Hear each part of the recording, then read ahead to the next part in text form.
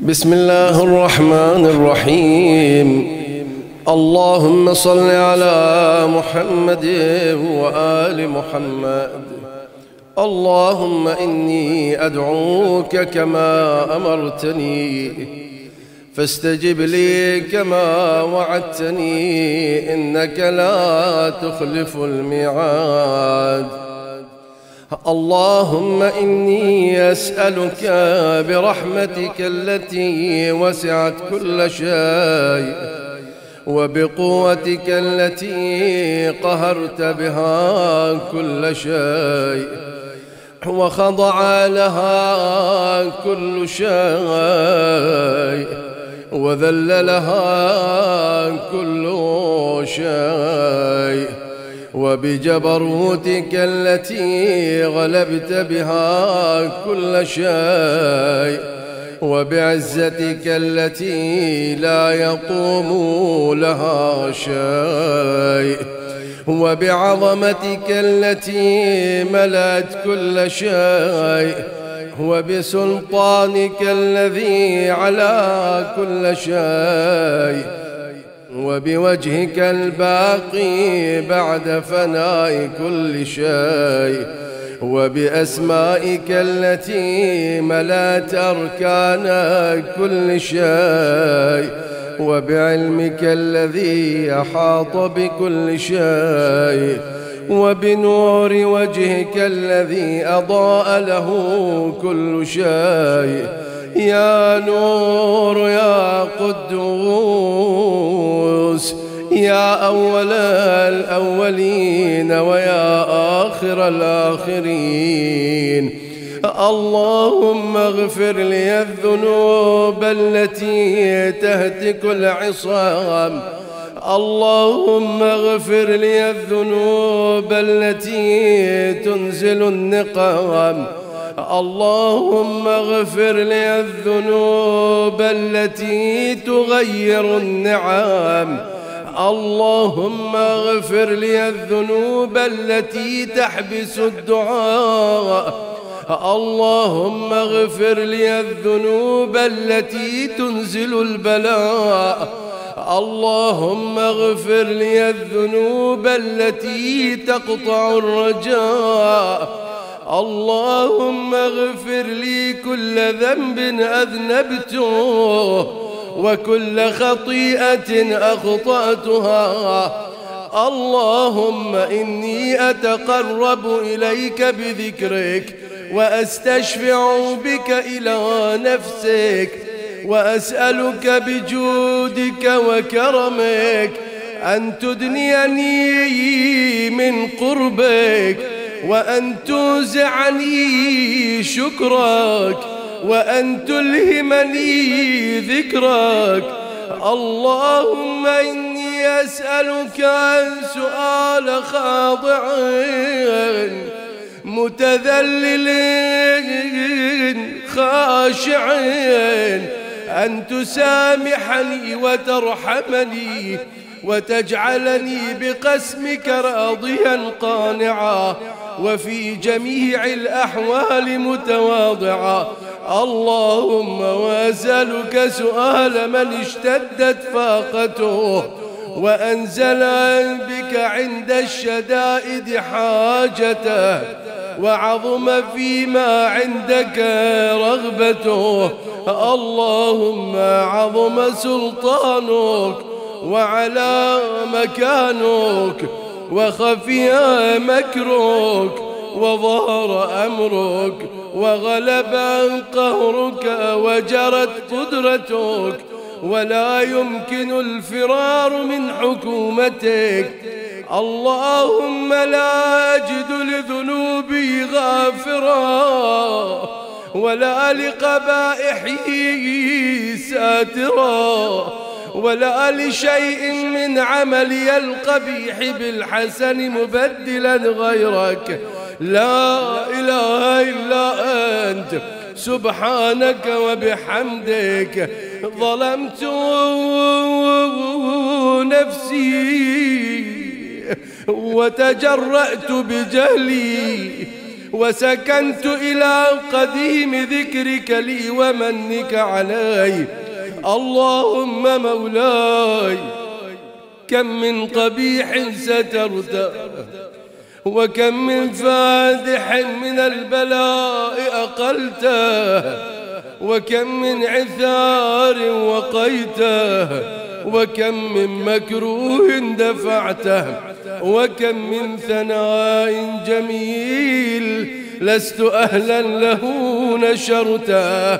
اللهم عظم بلائي وأفرط بي سوء حالي، وقصرت به أعمالي، وقعدت به أغلالي، وحبسني عن نفعي بعد أملي، وخدعتني الدنيا بغرورها، ونفسي بخيانتها، ومطالي يا سيدي.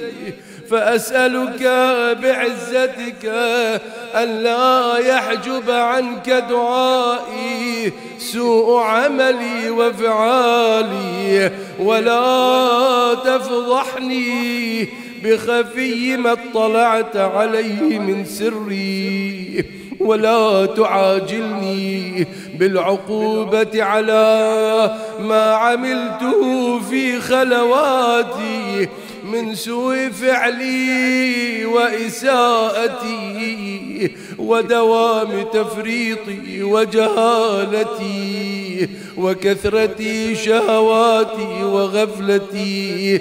وكن اللهم بعزتك لي في كل الأحوال رؤوفا، وعلي في جميع الأمور عطوفا. إلهي وربي من لي غيرك، أسأله كشف ضري والنظر في أمري. إلهي ومولاي أجريت علي حكما اتبعت فيه هوى نفسي، ولم أحترس فيه من تزيين عدوي، فغرني بما أهوى وأسعده على ذلك القضاء، فتجاوزت بما جرى علي من ذلك بعض حدودك، وخالفت بعض أوامرك، فلك الحجة علي في جميع ذلك، ولا حجة لي فيما جرى علي فيه قضاءك، وألزمني حكمك وبلاغك. وقد أتيتك يا إلهي بعد تقصيري وإسرافي على نفسي، معتذرا نادما منكسرا مستقيلا مستغفرا منيبا مقرا مذعنا معترفا، لا أجد مفرا مما كان مني، ولا مفزعا أتوجه إليه في أمري غير قبولك عذري وإدخالك إياي في سعة من رحمتك. اللهم فاقبل عذري وارحم شدة ضري، وفكني من شد وثاقي. يا رب ارحم ضعف بدني ورقة جلدي ودقة عظمي، يا من بدا خلقي وذكري وتربيتي وبري وتغذيتي، هبني لابتداء كرمك وسالف برك بي. يا إلهي وسيدي وربي، أتراك معذبين بنارك بعد توحيدك، وبعد من طوى عليه قلبي من معرفتك، ولهج به لساني من ذكرك، واعتقده ضميري من حبك، وبعد صدق اعترافي ودعائي خاضعا لربوبيتك. هيهات أنت أكرم من أن تضيع من ربيته، أو تبعد من أدنيته، أو تشرد من آويته، أو تسلم إلى البلاء من كفيته ورحمته. وليت شعري يا سيدي وإلهي ومولاي أتسلط النار على وجوه خرت لعظمتك ساجدة، وعلى ألسن نطقت بتوحيدك صادقة، وبشكرك مادحة، وعلى قلوب اعترفت بإلهيتك محققة، وعلى ضمائر حوت من العلم بك حتى صارت خاشعة، وعلى جوارح سعت إلى أوطان تعبدك طائعة، وأشارت باستغفارك مذعنة. ما هكذا الظن بك، ولا أخبرنا بفضلك عنك يا كريم يا ربي، وأنت تعلم ضعفي عن قليل من بلاء الدنيا وعقوباتها وما يجري فيها من المكاره على أهلها، على أن ذلك بلاء ومكروه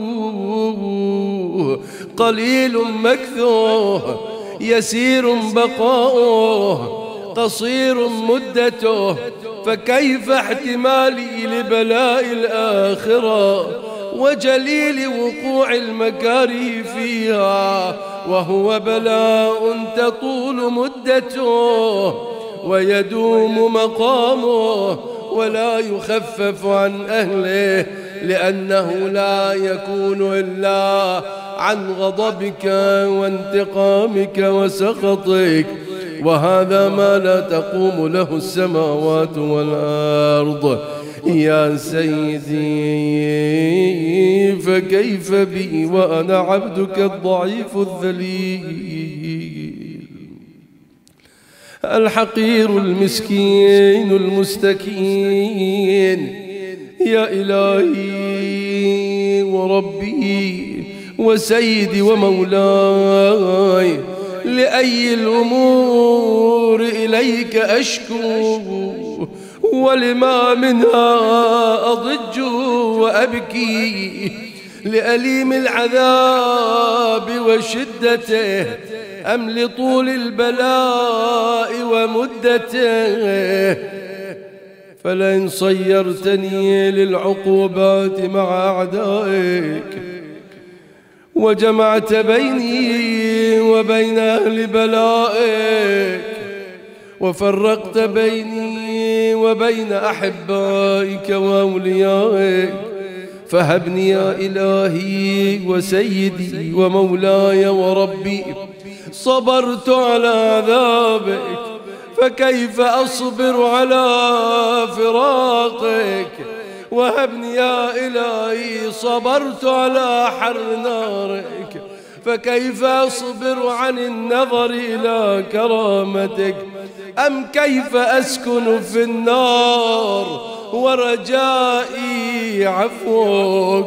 فبعزتك يا سيدي ومولاي أقسم صادقا، لئن تركتني ناطقا لأضجن إليك بين أهلها ضجيج الآملين، ولأصرخن إليك صراخ المستصرخين، ولأبكين عليك بكاء الفاقدين، ولأنادينك أين أنت يا ولي المؤمنين، يا غاية آمال العارفين، يا غياث المستغيثين، يا حبيب قلوب الصادقين، ويا إله العالمين. أفتراك سبحانك يا إلهي وبحمدك تسمع فيها صوت عبد مسلم سجن فيها بمخالفته وذاق طعم عذابها بمعصيته وحبس بين أطباقها بجرمه وجريرته وهو يضج إليك ضجيج مؤمل لرحمتك ويناديك بلسان أهل توحيدك ويتوسل إليك بربوبيتك يا مولاي، فكيف يبقى في العذاب وهو يرجو ما سلف من حلمك؟ أم كيف تؤلمه النار وهو يأمل فضلك ورحمتك؟ أم كيف يحرقه لهيبها وأنت تسمع صوته وترى مكانه؟ أم كيف يشتمل عليه زفيرها وأنت تعلم ضعفه؟ أم كيف يتغلغل بين أطباقها وأنت تعلم صدقه؟ أم كيف تزجره زبانيتها وهو يناديك يا رباه؟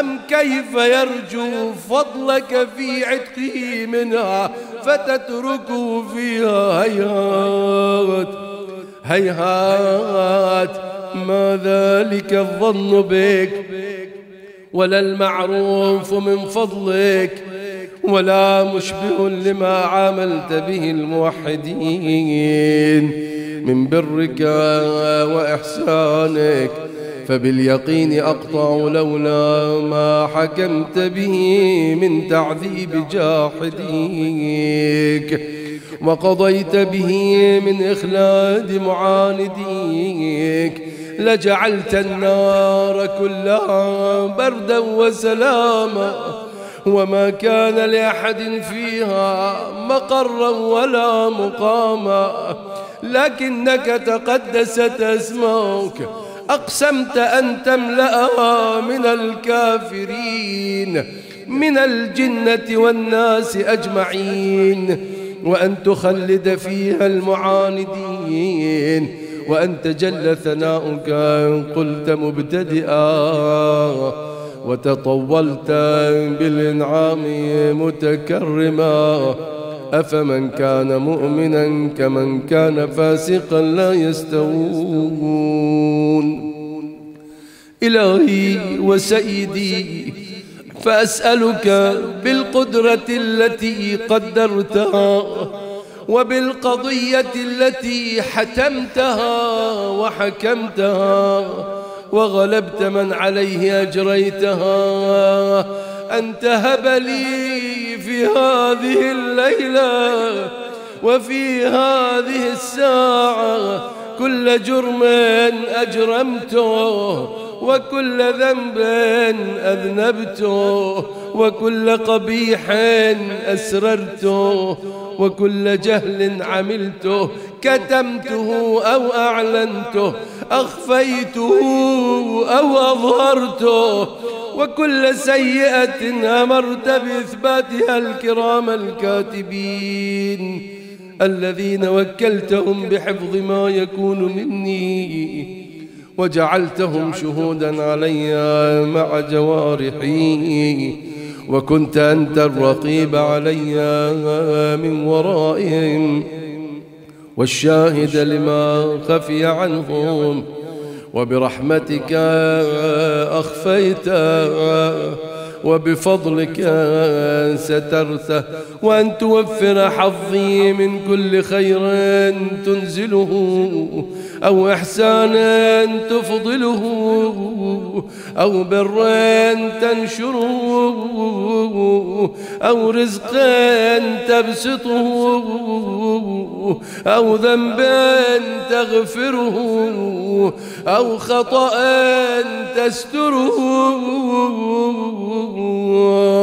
يا رب يا رب يا رب يا إلهي وسيدي ومولاي، ومالك رقي، يا من بيده ناصيتي، يا عليما بضري ومسكنتي، يا خبيرا بفقري وفاقتي، يا رب يا رب يا رب، أسألك بحقك وقدسك وأعظم صفاتك وأسمائك أن تجعل أوقاتي من الليل والنهار بذكرك معمورة، وبخدمتك موصولة، وأعمالي عندك مقبولة، حتى تكون أعمالي وأورادي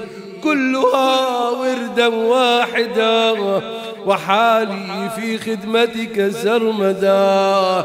يا سيدي يا من عليه معولي، يا من إليه شكوت أحوالي، يا رب يا رب يا رب، قو على خدمتك جوارحي، واشدد على العزيمة جوانحي، وهب لي الجد في خشيتك والدوام في الاتصال بخدمتك، حتى أسرح إليك في ميادين السابقين، وأسرع إليك في البارزين، وأشتاق إلى قربك في المشتاقين، وأدنو منك دنو المخلصين، وأخافك مخافة الموقنين، واجتمع في جوارك مع المؤمنين.